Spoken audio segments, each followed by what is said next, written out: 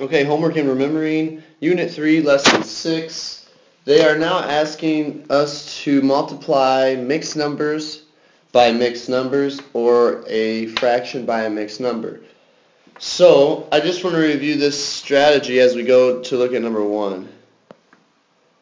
3/7 times 2.5. Okay. Right now you may be looking at this and thinking, oh, I don't have a fraction and a fraction to multiply by like we have been, like in Unit 3, Lesson 5, the previous lesson we were multiplying a fraction by another fraction. So in order to do this, we need to turn this mixed number into a fraction. So we're going to turn it into an improper fraction. So if we look at the denominator and the whole number, and we multiply those together, we get the number 4. 2 times 2 is 4. Then we add that product to the numerator. 4 plus 1 is 5. And then we keep our original denominator half. So we have 5 halves. Okay?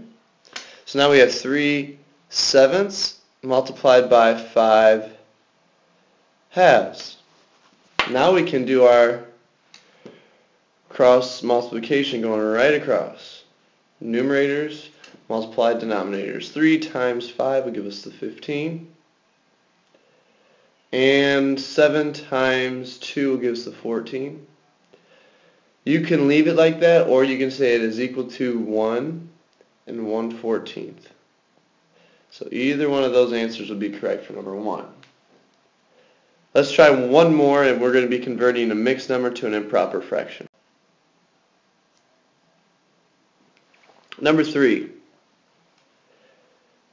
2 2/3 times 4 1/5. Okay. Once again, we are going to take our denominator and multiply it by the whole number, so that 3 times 2 is 6. Then we're going to add 6 to our numerator of 2, which is 8. Then we take that denominator 8/3 times, well, we're going to do the same process here. Denominator multiplied by the whole number. 5 times 4 is 20, plus 1 is 21. Take that denominator fifths. Okay. Now if we remember from our cross simplification, we can see that right now we have a 21 and a 3. Does 3 go into 21? It does. So a greatest common factor of 21 and 3 would be 3.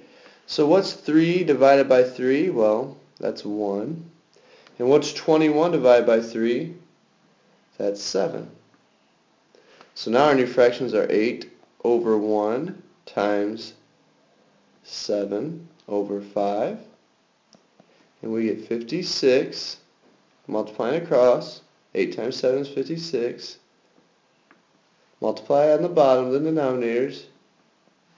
56/5, or 11 1/5.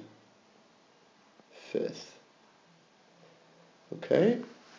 So hopefully you remember how to turn whole or mixed numbers back into improper fractions, because it's going to be extremely helpful in this lesson and for our unit tests. So remembering these skills from Unit 1 will be helpful for you. Alright, have a good night. Good luck on the rest of your homework.